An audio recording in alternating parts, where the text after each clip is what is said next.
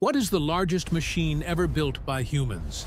This is Big Muskie, a massive coal mining machine that weighed 13,000 tons. It could move 220 cubic meters of earth in a single scoop. The crawler transporter used by NASA to move rockets. This beast weighs 6 million pounds and moves at 1 mile per hour, carrying entire space shuttles. Bagger 293 is the largest land vehicle ever made. This bucket wheel excavator is taller than the Statue of Liberty and weighs 14,000 tons. It can move 240,000 cubic meters of earth per day.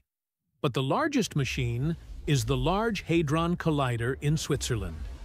This particle accelerator is 17 miles long in a circular tunnel.